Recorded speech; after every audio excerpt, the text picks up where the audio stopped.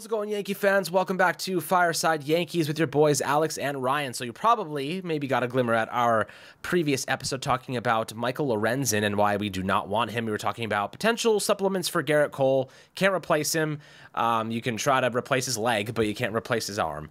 I do believe right now there is growing optimism. At least there's a new report that just dropped that we avoided the worst case scenario. Now they're doing more testing. It seems this is fueled by Gerrit Cole, wants to get to the bottom of what is causing this elbow discomfort.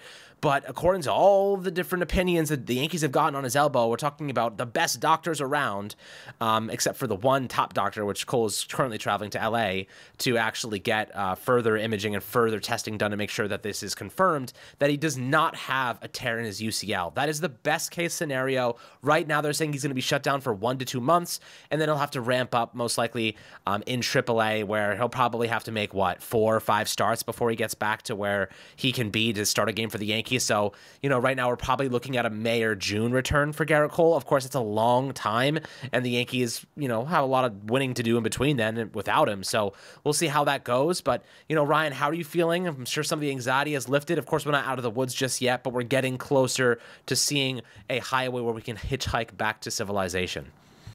Yeah, I was telling you this before we recorded. I've been recording every single episode with just this incredible ball of anxiety regarding what's going on with Gerrit Cole. And I feel like every Yankee fan has that shared experience right now of, okay, he's not, there's no initial sign of a tear. And I'm not saying that's confirmed. Obviously, they'll have to do further testing, and we'll see. The doctor he is going on to see in LA is a very high-profile surgeon. He worked with Kobe Bryant. Has done work on Tom Brady, Shohei Ohtani. We're talking, some of the biggest athletes to ever play this, ever play not just North American sports, but in sports in general. So that's, Cole's going out and seeing the best of the best. Brandon Cuddy, the wording of his tweet would lead me to believe that it's something that Cole was seeking out, which makes sense. Gerrit Cole should be looking to get as many answers as he can regarding any potential tear, regarding any potential just damage, right? Because we all understand the implications of Gerrit Cole having that injury be worse. You don't want it to worsen. You don't want it to his elbow to degrade or anything of the sort. Look, we're not medical experts, and obviously, you anticipate that there's inflammation, you anticipate that there's swelling, and that stuff will have to go down. But right now, Alex, if you're a Yankee fan, it's not good news that Gerrit Cole's hurt. Don't get me wrong. The team is worse without Gerrit Cole for 1 to 2 months.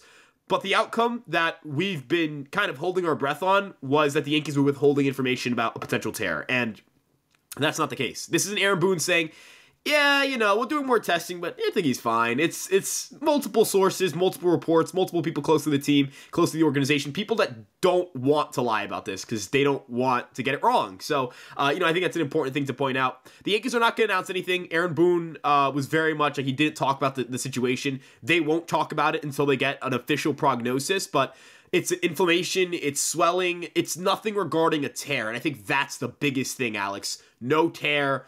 Honestly, I could run around the streets yelling no tear right now. That's how giddy I am about the fact that there's no tear in that UCL. This was a season-defining MRI, and for now, we can go, so yeah. Yeah, listen, I think the best news that we can come away from right now, this very moment, is that when we fast forward to October, Gerrit Cole's going to be starting a playoff game for us, right? That's all I care about. Get to the playoffs. Gerrit Cole will be ready because he'll have 3-4 months to ramp up in between then. He'll be mid-season form by that time. So I do think that this is what I would call really good case scenario. I wouldn't say best case scenario because we're still not out of the woods just yet. He's still getting more testing. But we're in good case scenario, which is he's going to be back this season. And that's all I really care about because right now we just couldn't afford Tommy John like that. There was no sharp pain. His strength results came back good. I don't think there was any reason to believe he had a torn UCL. All the doctors, all the MRIs and imaging suggest he does not have a torn ACL. There is inflammation and there is discomfort and soreness. So you shut him down. Shut the freaking guy down for the next 2 months. I don't give a crap. But keep him healthy. Make sure he's good to go. Make sure he's 100% ready to ramp up in the minor leagues and go through his program. The only thing that concerns me is kind of how this operated last year with Carlos Rodon in the sense that, he had that left forearm strain, then it kind of got worse, and then it, he had some issues coming back, and then he had another injury. But the thing is, Gerrit Cole, he is not injury prone. So like, he's not going to pick up a hamstring injury. He's not going to pick up this. He's very careful with all this, almost meticulous in a way. So I think that I trust he will bounce back and return to full strength this season. Really, really happy about that. Of course, now let's talk about the discussions revolving Dylan Cease. Apparently, before all this went down, the Yankees had discussed players like Will Warren, Chase Hampton, Everson Pereira, Clayton Beeter in talks about Dylan Cease. And, the consensus right now is that the Rangers and Yankees are two teams that are engaged, and maybe even the Padres too. So, Ryan, how are you feeling right now about, is this an opportunity where the Yankees say, let's screw it, go get Dylan Cease, give away some capital from our minor league system, and then we'll get Gerrit Cole back at one point, and then we'll be ready to go for the postseason? That's something you think is a possibility, especially if they're willing to leave Spencer Jones out of a deal.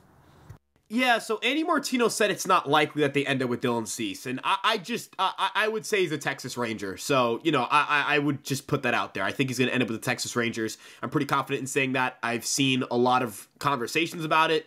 A couple of people I follow on White Sox Twitter, notably a good friend of mine, Not Cease, who's probably the biggest Dylan Cease fan I know, had gotten word of, Sebastian Walcott, which is a pretty intriguing prospect in the Rangers organization, being potentially involved in a package for Dylan Cease. And considering the Rangers' aggression, considering that Ken Rosenthal said in that article he released yesterday that he was told that a deal is about to happen before it was walked back into they're just talking. So I would believe they've had some pretty intensive conversations. For that reason, I am to believe that it is a Texas Ranger. I feel like the Yankees package being leaked, stuff of that nature, it kind of feels like we're the Blue Jays and the Rangers are the Yankees of this Juan Soto fiasco. If you kind of get what I'm saying, right? We're in it, but not really. We're not really in it, if that makes any sense. We've inquired. We've definitely talked. I mean, you have to inquire. You have to talk. From my understanding, any offers the Yankees made were not very recent to the point where it's like yesterday. It was not because of the Gerrit Cole injury. In fact, it's possible that was before this even happened. So, I'm not one to believe that they're going to trade for Dylan Cease. I don't think they're going to sign Blake Snell. I don't think they're going to sign Jordan Montgomery. And then the last thing I want to throw out there is, they're going to stay internal. I think that's the right course of action if they're not going out for one of the top guys. We talked about Michael Lorenzen. For a lack of better words, he's just not good enough. He's just not. There's nothing interesting about the repertoire. We're not talking about a Frankie Montas where it's yeah, he was awful, but he was hurt and the stuff is good. Or even a Luis Severino where it's he was awful, but the stuff is interesting and he could be good. There's nothing interesting about Lorenzen's arsenal. He is just flat out not that good. He doesn't induce a lot of strikeouts. So Alex, again, if Michael Lorenzen, if you're listening to this, I'm sorry. I don't mean to be disparaging. I just don't think the guy's suitable for what I want in my rotation. And as for what the Yankees should do, look, Luke Weaver was signed to be a depth starter, but he wasn't signed to be a regular part of this rotation for 2 months. Cody Poteet was not signed to be a regular part of this rotation for 2 months. Will Warren should be their 5th starter. We heard, that package for Dylan Cease was what? Hampton, Warren, Peraza, Pereira, Beeter? If you're hung up on trading your pitching depth, I want to see them. I want to see Will Warren. If you're not trading Will Warren, that's fine. That's an evaluation I can agree with. I want to see him. I don't want to see Luke Weaver for 2 months. I don't want to see Cody Poteet for 2 months. Let me see this 24-year-old who's been ranked on the various top 100 lists on ESPN, on, I think, not Prospects Live. I think there was another one that ranked him in their top 100. Alex, I want to see him. I want to see him. I want to see him pitch. I want to see him at the major league level. Worst case scenario, you send him down. Oh no, you're starting a service clock. Who cares? Respectfully, who cares about the service clock? You're trying to win the World Series, and I think Will Warren gives you a better chance of winning ball games. And Alex, imagine that world where you develop and you find a good thing in a bad situation. You make the most of a bad circumstance. There's nothing you're going to find in Luke Weaver, respectfully, that's going to indicate a long-term piece of this rotation. Will Warren? I mean, Alex, could you imagine if Will Warren becomes something, not a great starter, but just a good one, and you're like, okay, we've got something here. When someone goes down again and maybe Cole comes back, you just slot Cole in the rotation and somebody, has to step out. I don't know. I want to know that I have good starting pitching. I think Warren gives you the best chance of that, and I want to win games. This is not a matter of prospect hugging. I think prospects are better than veterans. None of that crap. What this is that I think Will Warren gives you the best chance to win, and I think the Yankees need to do everything they can to put themselves in a position to win baseball games. This is a must-win year. You must go to the postseason. At the very least, you must get there.